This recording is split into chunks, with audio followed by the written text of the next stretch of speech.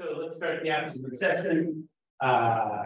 First talk from Johnson from Oklahoma State, and this gentleman is Chicago. Going to talk about non-standard bi-orders on one featured torus. So yes, I'm Dr. Johnson. I'm an NSF Ascend Fellow at Oklahoma State and at University of Chicago. And I first thank the organizers for the invitation to come and speak here. And hope you guys enjoy some of the things that I'm thinking about. So this is going to be joint work with Henry Segerman, my colleague at Oklahoma State. All right.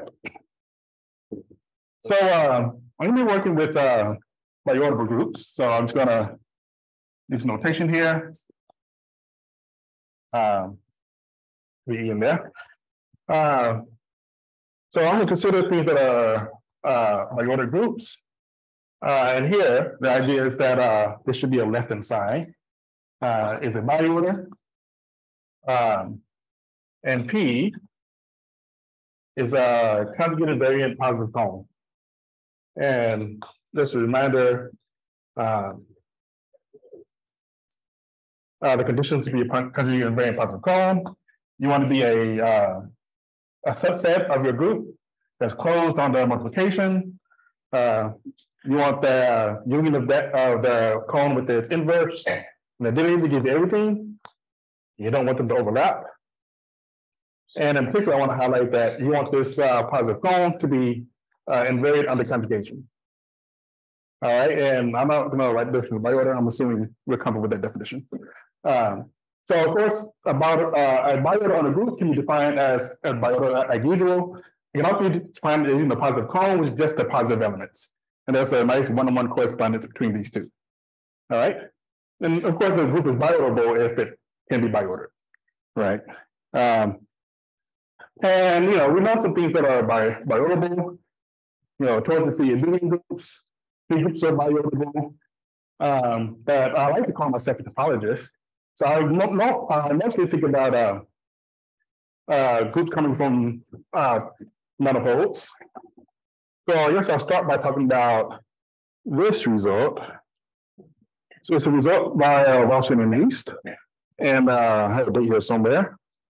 I have O1. It says that non-trivial surface groups are almost all bi-orderable. And the only exceptions is the fundamental group of the objective plane, because it's finite, so it's not even left-orderable. And also the fundamental group of the client model. Right. And of course, this is known for being one of the easiest described groups, which is left-orderable but not bi-orderable. All right.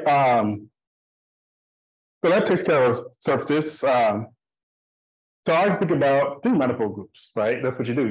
You get down with one number, you go up a number, right? So let's think about three manifold groups. All right. So three manifold groups, you sort of break down into two cases.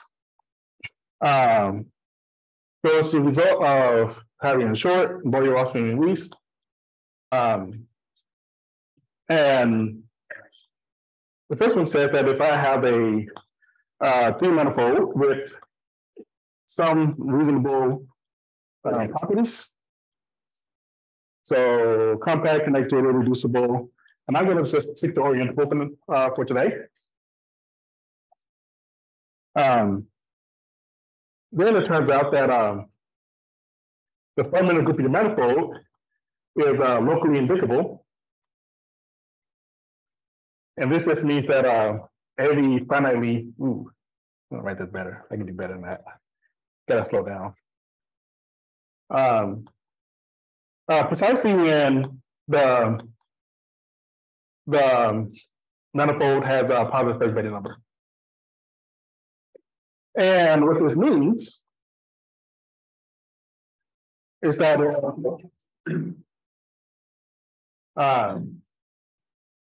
just right here that if a group is bi-orderable, it implies it's locally indicable, which implies it's left-orderable. So this means that if you have a three manifold with positive space-Betty number, this tells you that your fundamental group is always left-orderable. And oops, big red reveal. And I would say that if it's a rational homology sphere, then your fundamental group is not bi-orderable. And I bring this up to sort of explain, this is the way the research in the orderability of three manifolds sort of break down. You can think about things like rational homology spheres, and of course, that's the context where you have the L-space conjecture, which you guys have heard a lot about already. But when you think about things the positive Betty number, in fact, the entire L-space conjecture is just not as interesting. All the property, well, depending on how you listed it, they're never L spaces, they always have chromatic foliations, the fundamental groups are always orderable. So there's no knowledge really that you can really glean from that. So in this situation, it's exactly when you want to study bi-orderability. So there are some that have orderable fundamental groups, some that don't. And for rational homology sphere, when we think about L-space conjecture type research, bi-orderability never comes up, and this is why, because it's never bi-orderable. So there's never a question to think about for rational homology spheres. All right, so I'm going to be talking about bi-orderability today. So we're going to be focusing on things with positive Betty number. This is fine. All right, so let's restrict to this case. So what does this tell us? So if you have a positive Betty number, it tells you that your fundamental group projects onto the integers, at least one way, possibly lots of ways. And this is nice. Let's call this map P. This is nice because this actually implies that your fundamental group is always a semi-direct product with some group in the integers. In the case in here, G is going to be the kernel of this projection map. All right. This is actually a really nice setup for studying bi-orderability. Because it turns out in this situation, the fundamental group is bi-orderable. I'm gonna put my map here. The fundamental group is bi-orderable precisely when the image of the generator, which is 1, this is something in G. This preserves some bi-order of G. All right. So, and I kind of wrote these different. I will try to say B is bi-orderable, because this is not saying that every bi-order on a group can be built, by using this this preserved bi-order, but it's just saying that if this is true, then this is also true. Right. Okay. All right. So for the rest of this talk, we're going to be thinking about, all right, how to use this to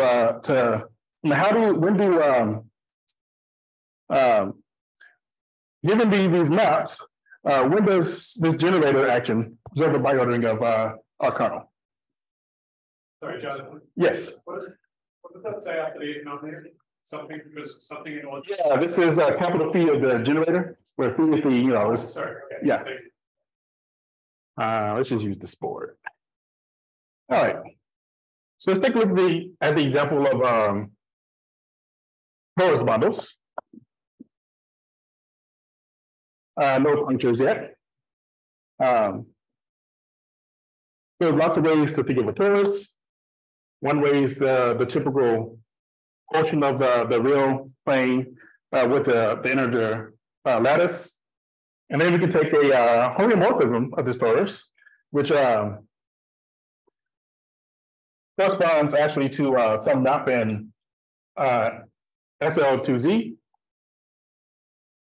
We use this to build our torus bundle. All right. So in this case, I got to remember to look about it again. So in this case, we get a nice description of the fundamental group. as similar to particle g squared of z, and I'm going to write this as a here, where from now on I'm going to use the convention that I just write the image of the generator here. So that tells you everything else about the representation. All right, so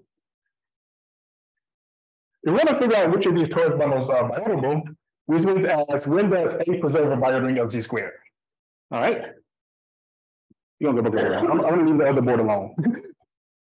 So if you want to think about bi-orderings of Z squared, this is exactly how you do it. You think of just the real plane, and Z squared, since that would be plane as a lattice. And we're going to define this by picking the positive cone.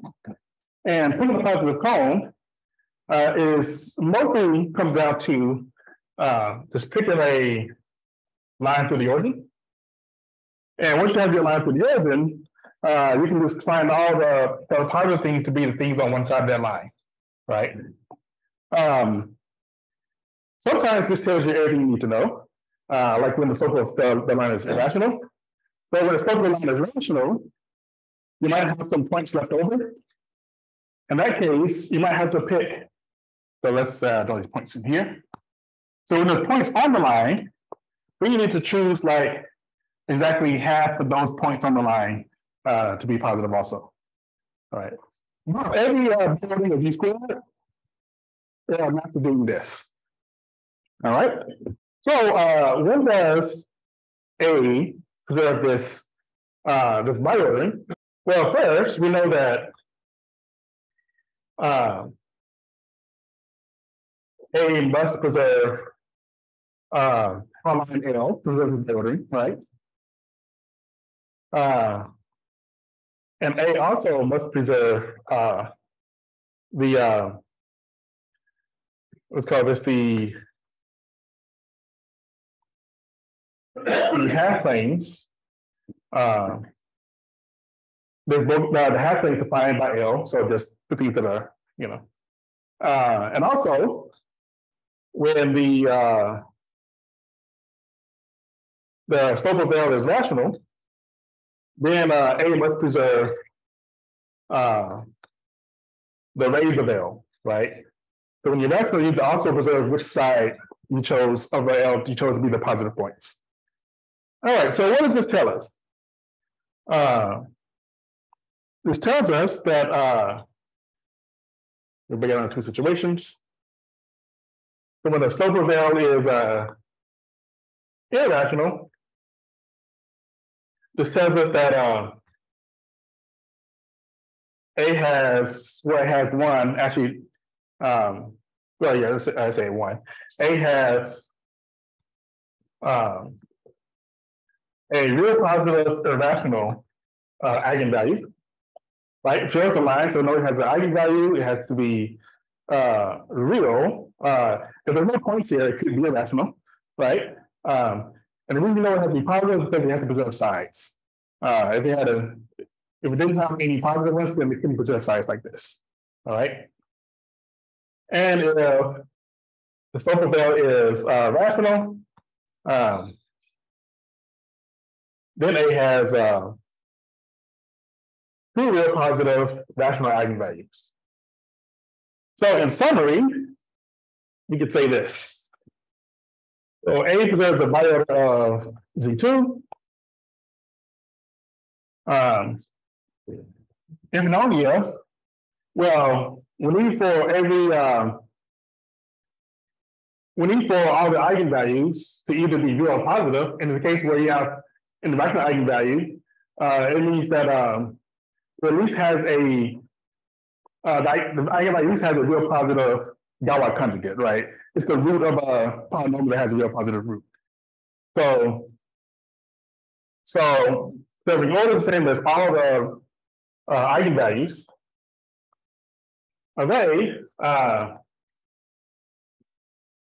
has a real positive Galois conjugate.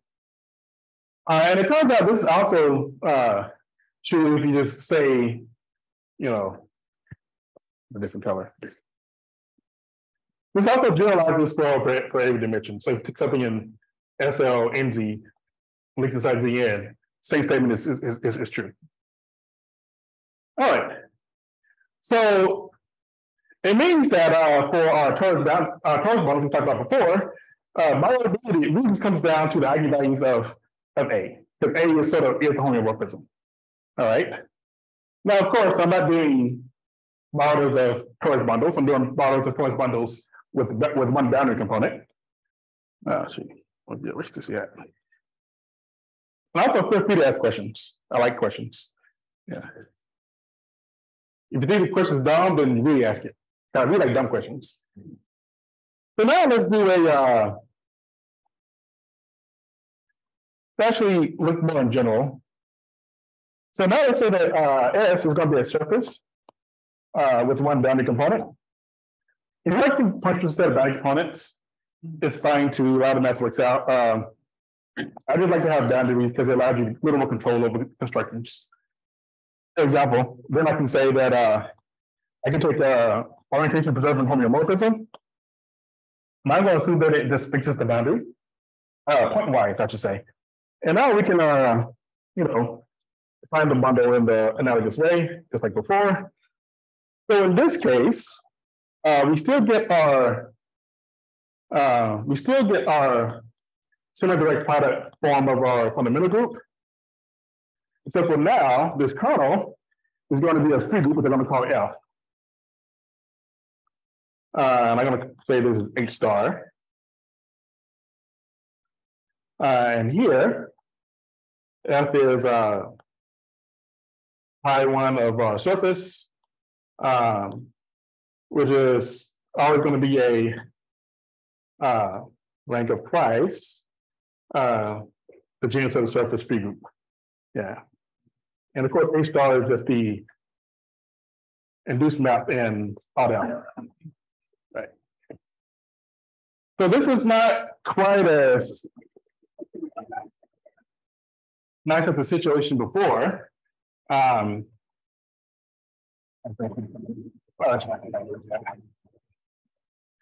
Whereas before, we had like an Abelian group, and we had actually, and we know everything about that situation. Here we have automorphisms of a free group, and even if I ask you the question, what do all of the bi-orders of a free group look like? That's already a hard question in and of itself, much less which of those are preserved by some automorphism, right? However, we can try to approximate our situation towards as best as possible. All right.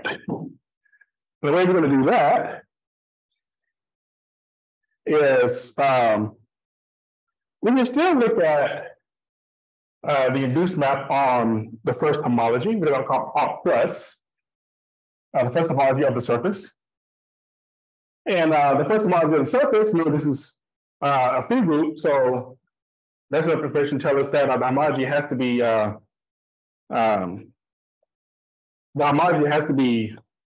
Z to twice the genus. When this is just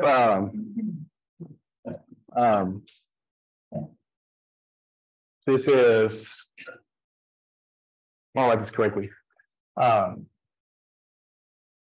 This is naturally a subset of, say, SL twice the genus Z.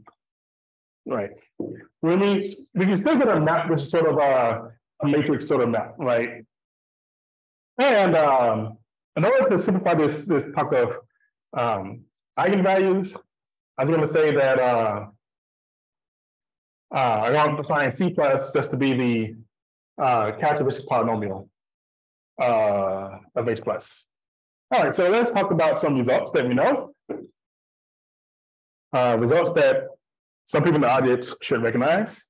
First, if the roots of C plus are just the eigenvalues of H plus, right, are real and positive,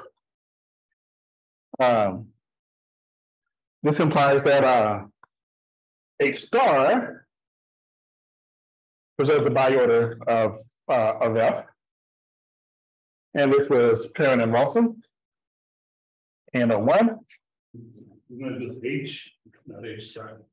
I'm thinking of H star as being, okay, H star I'm thinking as the induced map on the fundamental groups. Oh, What's H plus? oh, sorry, H plus, yeah. Yeah. Yeah, thank you. Okay. All right.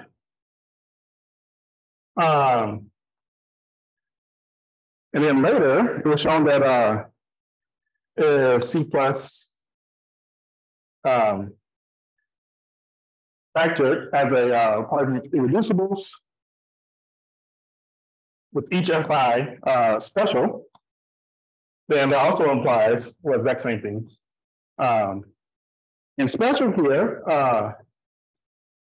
it means the degree of Fi is odd prime power, and we want the constant term to be negative.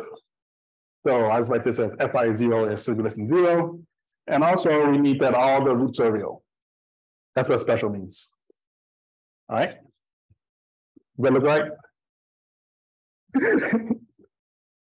All right. And this is by Lenovo, Tula, and Rolfsen. And wait, the data I have. And the third result is that if C plus has no real positive roots, then H star does not preserve an order. This was done by Adam Clary and Rolfsen, and the data I have here is 2012. So one thing that's interesting here with these results is that all of the results says that, well, if I look at the eigenvalues or the characteristic polynomial of this map-on homology, I can say something about orderability, right? Which in the torus case is very natural because the matrix we're looking at was the homeomorphism. But this map-on homology is not the same as looking at H star, right? There's a lot of information that's just not there. So the question is it at all possible for there to be some necessary sophisticated condition just in terms of, H plus or C plus?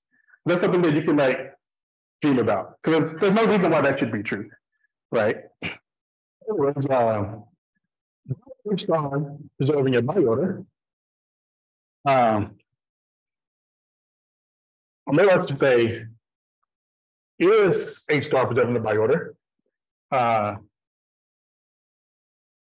Determined by H plus. That's the question. So I want to first note that here we're really talking about this situation where you have a surface with one boundary component, right? If you look at surfaces where you maybe have more boundary components, let's say you have a sort of thrice punctured disk here. You can build two bundles, which I'm going to draw as annual quotas of grades, like this. So that's one. Here's another. All right.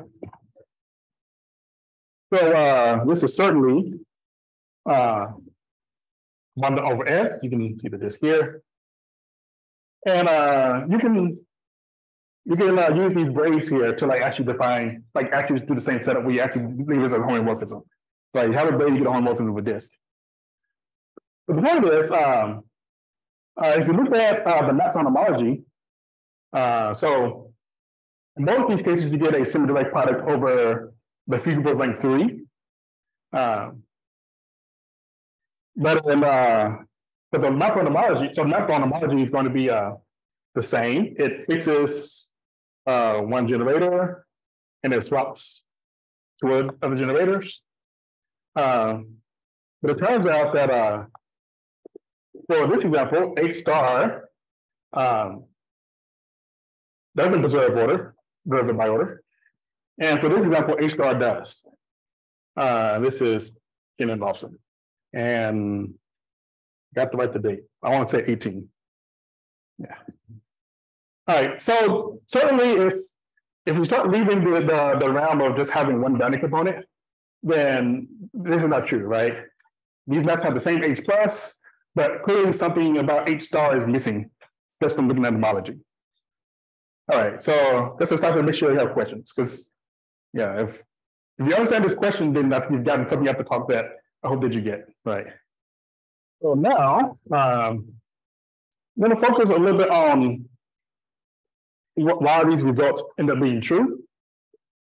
So in both of these cases, this is the way the proof sort of works,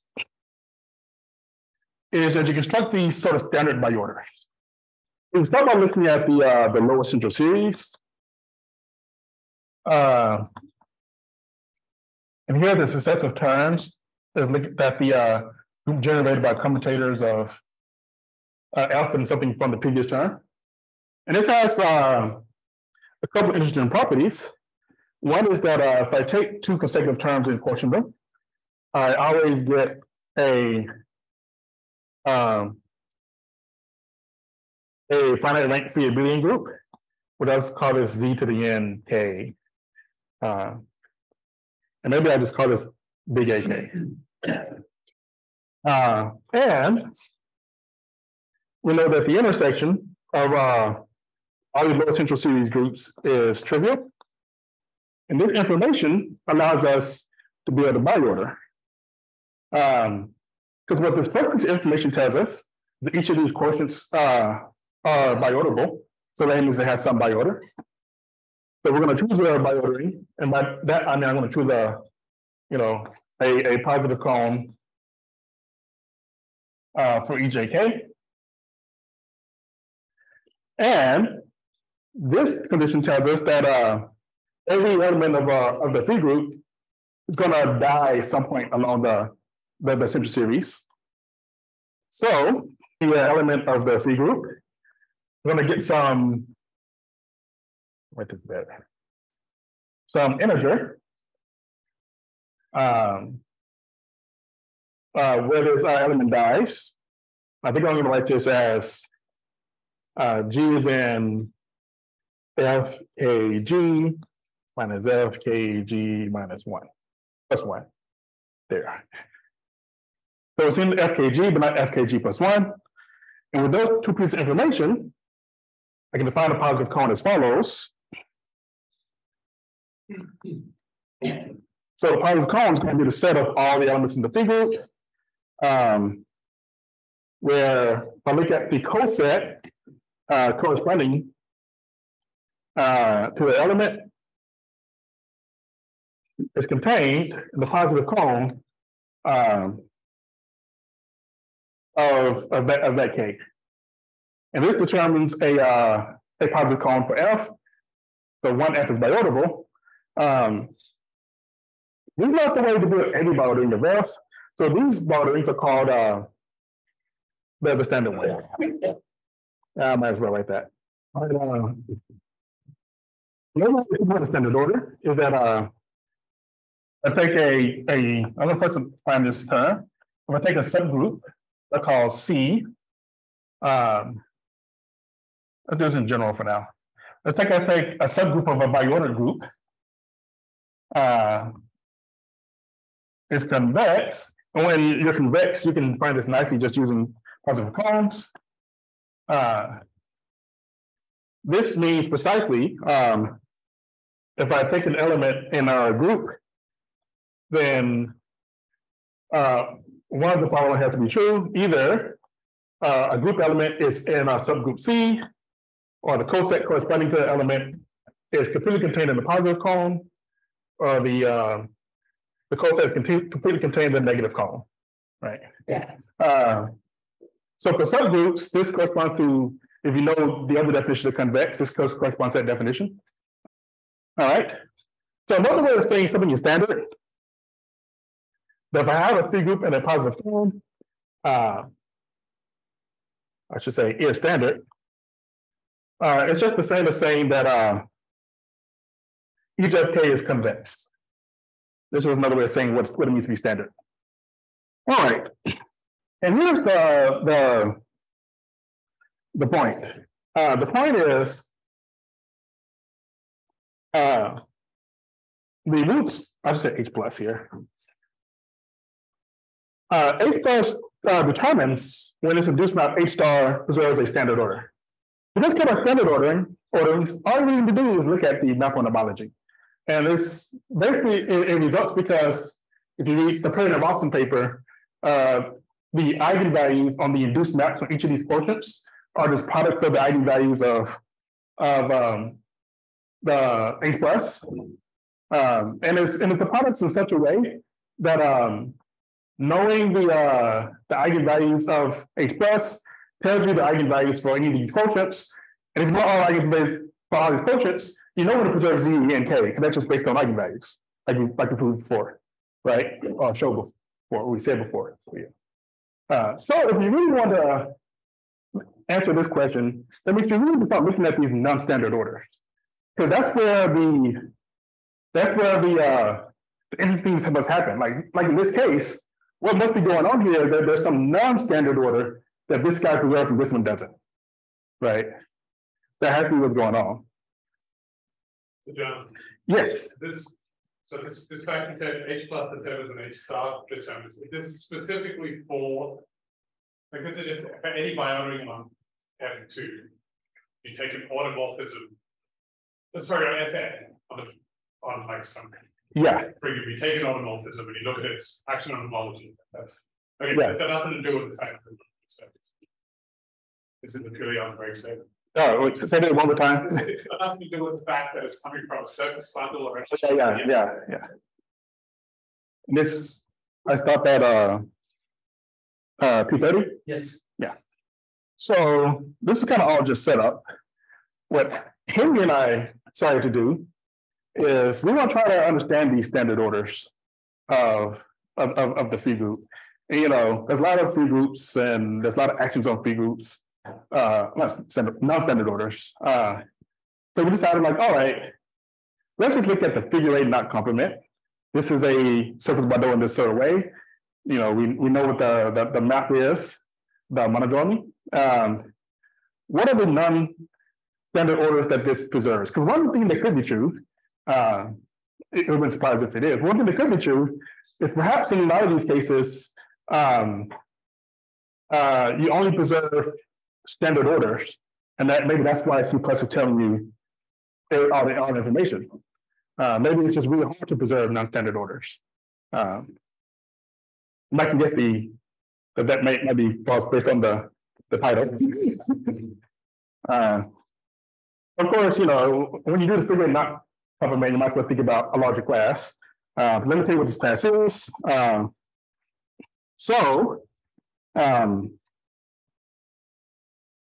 Michael, I guess I'm going to do this really quickly. As a reminder, I'll just write this real quick. If you look at our monodromy H, you know, it has this designation using the Newton-Thurston classification. So we know that H has to be isotopic to either some G, which is periodic, which just means that some power of this homeomorphism is the identity, or some G, which is what we call reducible. And that just means that you fix some like essential, some like circle in your surface. And the reason why reducible, it kind of means that you can break apart your actions into like smaller actions. The last one, the last case is G is true or non-self. And this means that G has these special type of laminations, which is preserving. And I just stop there. I won't go into more detail. The point is, we're going to be looking at these in this last case. One thing to know that if the case where H is isotopic to something that is non-self, it means that our manifold has a hyperbolic structure. All right. So now we can state some actual results.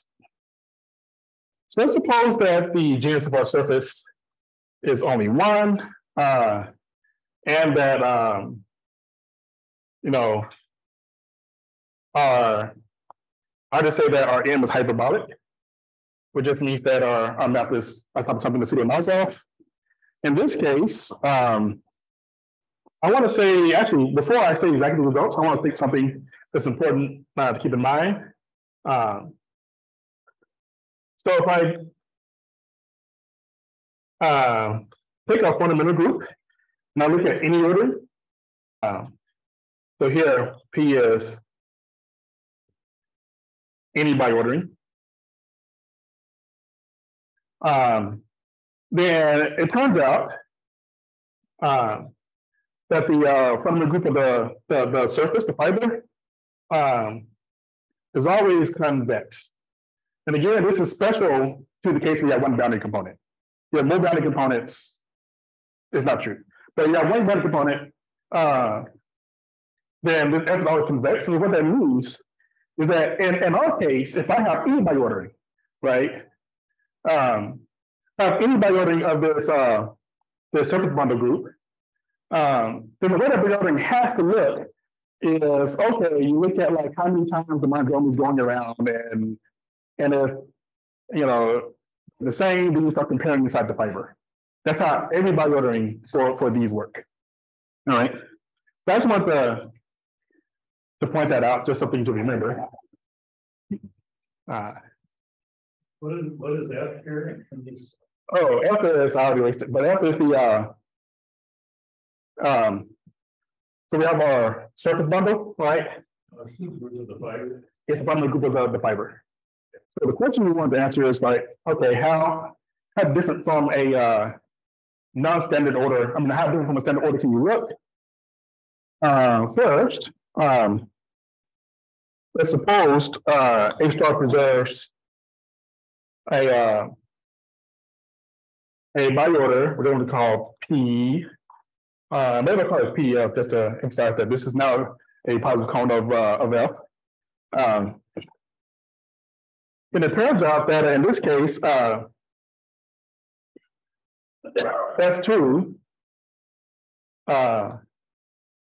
is always convex. All right. So remember, being standard means that the entire loop in the series is convex. So this tells you that if I just take any by ordering, so for example, to figure my complement, then if I'm looking at sort of this like first step inside the fiber, I have to do exactly what a standard order does, right? I can't do any sort of non-standard things. Secondly, if C is a, I'm going to write this first, find it later. We'll see some maximal convex subgroup of F2, and I'm going to write this order as PF intersect F2. And then I get the positive cone of the lower guys. All right. And by maximal, it just means that you know, if you have a convex guy that contains it, it has to either be the same as the group or it has to be the same as F2, right? Yeah. So in this case, then you get that C has to be equal to F3. So what this is saying is that, all right, so we're trying to build this order. One way you can think of doing this is just sort of, you know, picking out these convex subgroups and looking at quotients that are being in picking orders there. It says that, okay, and actually we usually show that this F2 is going to be maximal. So really the first step that you have to do is take F2 and quotient that by that and look at the order on that first quotient. And it says that, okay, if you want to do something like pick some subset, some subgroup of F2, this C, and quotient out by that, and then pick some ordering there. Well, if you want to do it that way, exactly, then that thing you pick has to be F3. All right. But the whole point here is that you're trying to do this in sort of these like discrete steps sort of way. However, you can actually get a binary that doesn't look standard, but you have to do something that's like not so discrete. So the last thing I'll say is that if A star does preserve a bi-ordering of F, then A star does preserve a non-standard order with F3 not convex. And I guess I'll formally say a couple of things about how this works. So F, just a reminder, is pi1 of this 4 to 1 boundary. This was S in this case. And we can look at the covering space corresponding to the commutative subgroup, this abelian cover. We just get this sort of, holding plane, right? And basically what you want to do to check the non-standard order is if you, let's do some colors. Yeah, let's do some colors. So if I want to talk about fundamental group, I need to pick a base point. I'm going to pick a base point, which is on this boundary point here. All right. So if I look at the homology of S hat, well, let me say this first. So I can look at the element given by this boundary component. I can call this, say, gamma 0, 0, once I have my preferred base point.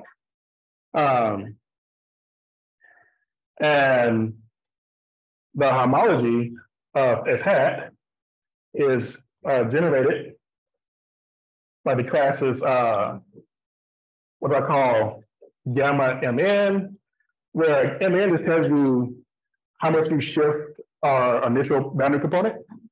So this is gamma 1, 0. This is gamma 0, 1. All right, and so the way we kind of define this order is to first define an ordering on the first homology. And what's really interesting that makes this work is that if I look at the induced map of the monodromy on the first homology, it has the exact same sort of behavior as the map on the surface homology on the basis, on this basis. So in other words, if I look at the induced map of the monodromy, it's going to move these. So this one ends up being fixed. And the other one sort of get moved around in this sort of pseudo-docile fashion. And what that means is that if you take an ordering of this basis, there's like plays well with the monodromy. And then we can use that to construct an order. But this order, if you think about it, is not going to have this sort of maximal convex subgroup situation. Because you get this sort of, infinite family of convex subgroups, which is sort of limiting to the entire FF2. And of course, you gotta do something to order, the third term of the derived series, F2. But that's not the interesting part that you can do. But this is the key to how this order works. And I think that's all I'm going to say. Great. Question. All right, well, okay. Do you think from these techniques there's any hope of saying how these new biorders sit inside the space of all biorders? Or are they, I mean, you have flexibility to make new orders, and the question of if it's isolated or not is all about making other orders that are nearby. So. Right. That's a good question. I'm not that sure. So, like, my intuition is that that I don't know if it's going to help you get like sort of isolated sort of arguments, because you still end up sort of doing this ordering when you like you get like the derived series and then you still have like the rest of the group to order. And I think you can still like play around with these further down in the series to get something that looks close to this. So it's not that mean that there's no isolated order that does this, but I think there's going to need to be some other technology in order to make that type of argument. This right here is I don't see exactly how this technology is going to say something about being isolated or not. Yeah. Yes. Oh, so the second theorem here, so it preserves by order, then it also preserves a non-standard one. Mm-hmm. So I guess are there still no examples of anamorphic that only preserve non-standard bi-orders? Um, Or is that not possible? So- in this situation, that is still not known. However, I want to spend more time to get more into it. What's interesting about this situation is that the way we built this order still sort of uses this monodromy nut etymology very strongly. So I suspect that at least at this level, it might still be the case that the H plus is going to have severe restrictions on the type of non-standard order you can preserve. It has to like play well with this sort of monodromy picture. So at least in the hyperbolic case, seems like even like going to these like weird sort of constructions, you're not getting away from like the H plus action. What if the base curve example? I mean, instead of that, you look at the like close surface. What about like what do you know about it?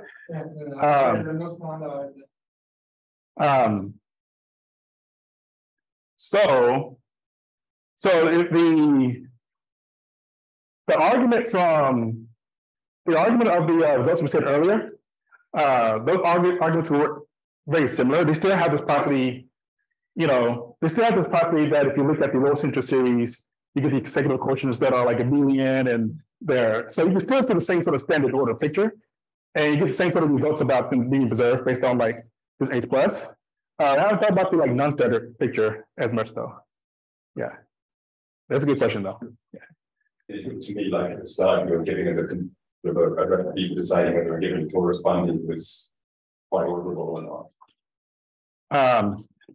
Yeah, that'd be nice if it yeah. I mean that's. It does not just depend on the characteristic polynomial of the monodromy. Or am I missing something? You mean just for in this case? For a torus. Oh, for a torus, yes. Yeah, okay. Yeah, for a torus, we with no boundary points, right? Yeah. Yeah. Yeah, okay. And so that doesn't extend to other close surfaces. I guess it's sort of the same question. I see. Yeah, I see. Yeah, it doesn't extend to other type of surfaces. I mean, in the case we have more than one component, it is just not true, right? We have counterexamples. So yeah, I still sort of suspect the answer even for examples that is not true. That's what I expect to happen. Yeah. What's not true? That I'm sure there's going to be like two of these surface bundles with one boundary where they have the same map on H plus, but maybe one preserves an order, another one doesn't. Right. Like there's information that we're losing in this quotient. I think it's going to be important at some point. It is when you have more than one boundary component, but I think it's still probably important here too. All right, great. So let's thank you then.